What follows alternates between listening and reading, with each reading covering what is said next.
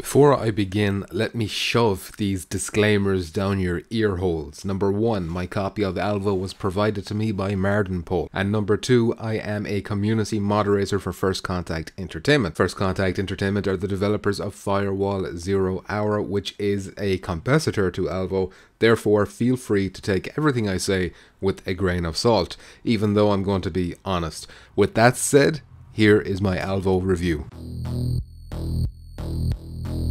Alvo is the latest first-person multiplayer shooter to grace the PSVR, a genre that is surprisingly sparse on Sony's virtual reality headset. Alvo's history is a turbulent one, being announced in 2017, cancelled and then brought back from the dead by an angel investor you may know as Steve. It's somewhat of a miracle that this game got over the finish line at all.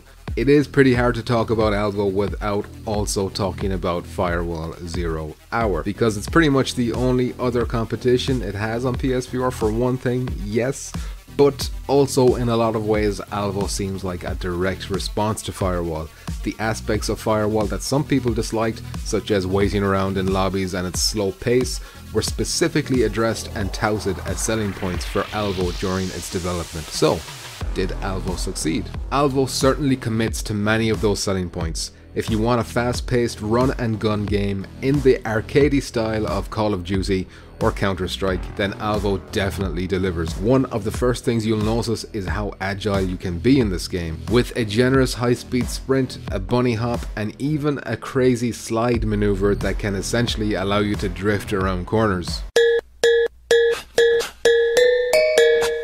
You'll also spend hardly any time waiting around in the menus, since as soon as you select the mode you want to play, you're loaded into a map. MARDONPOL pulled this off by allowing bots to fill the lobby you join, and then, over time, real people replace those bots and all players are kept together until they decide to leave. It's a nice solution to the lobby screen problem of Firewall, and if Alvo can maintain the same kind of player base as Firewall has managed to do, then hopefully you won't be stuck with bots for too long. That's something we'll have to revisit in a few months from now and see how things are going. Alvo is of course a game about shooting, so maybe we should talk a little bit about that and how it feels. It's a bit of a mixed bag in this area. On the one hand, you can attach scopes with functioning real-time magnification on your guns. It's Friday night, Oh, it does! and I feel It all does right. have zoom. Oh, that's so cool. Which blew my mind when I first tried one out, and Alvo even allows fun kill streaks like dogs and drones, but on the other hand, the guns don't quite feel as real as you might like, and a lot of that is tied up in presentation and the nature of this game being developed by a very small team with presumably a pretty low budget. It's not AAA. The gun models themselves look quite nice, but they're static. You'll notice your in-game finger doesn't pull the trigger as you do. The sound effects feel kind of lacking. The reload animations are stiff, you've got floating hands instead of the full body. Your movements aren't accurately reflected to other people who may be watching you, so physically gesturing and stuff like that, which you may have gotten accustomed to in virtual reality games, is not present here. I briefly mentioned modes earlier on. That's because you'll be choosing between one of 3 different modes, at least at launch. There's a 10-player free-for-all, a 5 vs 5 team deathmatch, and a 5 vs 5 search and destroy. The free-for-all mode is pure chaos. In it, you have 8 minutes to get the most kills. I had a lot of fun playing with friends here, but on the smaller maps, particularly the monastery map, it's almost as if there aren't enough spawn points and you'll often find yourself dead within a few seconds of spawning, sometimes even spawning right in front of an enemy or an enemy spawning right in front of you. It is not too frustrating because you're able to respawn again within 5 seconds and you're up again and running, but if I wanted to get sweaty and be a tryhard in a free-for-all match, I could see myself maybe getting a little bit annoyed and frustrated and instead shifting my focus to team deathmatch or search and destroy. Team deathmatch is where I spent most of my time. It's the same as free-for-all, just with 2 teams of 5. The spawning issues were much less noticeable here, as you have 4 other teammates that can safely spawn beside you. It's a lot of fun, and the quick respawn times makes you feel like you're never out of the action. Finally, search and destroy is the mode I had the most trouble with.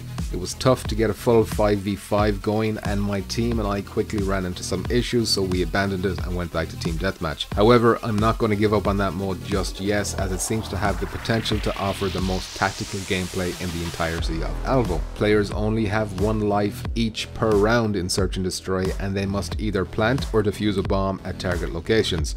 It's very Counter-Strike-ish. It does raise the question of whether a PSVR multiplayer shooter can afford 3 modes without fracturing the player base up too much, and it'll be an interesting test case to see if all 3 modes can survive together as the months roll on.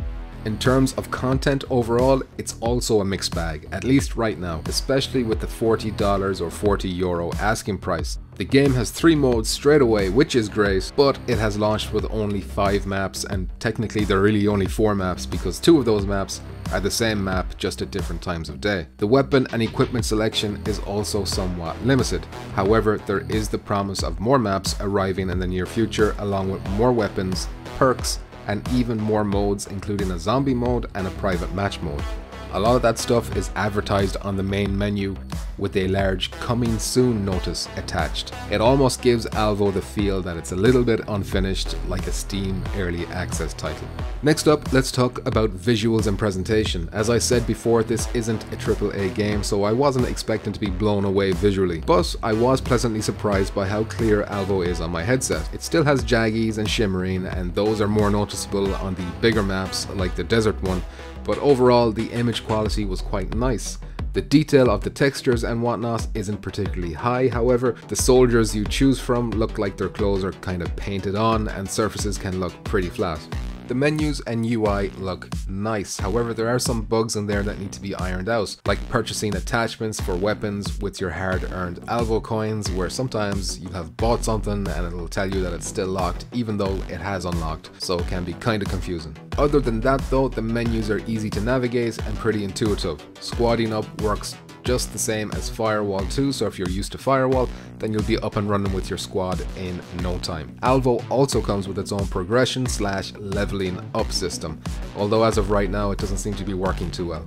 If you're wondering about what controller you should use with Alvo, don't worry. The DualShock 4, the aim controller and the moves are all supported here. I played exclusively with the aim controller myself and the controls handled great. I've enjoyed the time I've spent with Alvo so far. Playing with friends, I've had a blast. A lot of the issues I have with Alvo seem like they could be mostly sorted out with a few patches down the road, and maybe even a PS5 patch. The $40 price tag might put some people off with the current small selection of maps and weapons, but considering the PSVR doesn't really offer anything else like Alvo, as of right now anyway, and the promise of future content to come, not to mention upcoming crossplay with other platforms when Alvo releases on those, I'm sure many PSVR owners will be willing to open their wallets for it. That is it for this video, lads and ladies, but before I end, please let me thank my Patreon supporters whose names are on the screen as I speak. Thanks to their generosity, they're helping keep this channel nice and moist. In particular, let me give a shout out to the top tier Patreon supporters: Tradition, Crumb, Pete Hawkins, Columbus Thomas III, Chop517, and Daniel the Pumpkin Patch Kid. Thank you very much for that support, it is very much appreciated. If you'd like to help out on Patreon, the link will be in the description, but if not, I'll be happy with the likes, the subscribes, shares, the comments, all the usual YouTube and shite. Finally, let me thank Decepticon for letting me use his music in all of my videos. You can find him at Decepticon.com, link to that in the description as well. And with that, I will end this video. Please stay nice and moist. Petrifying pumpkin.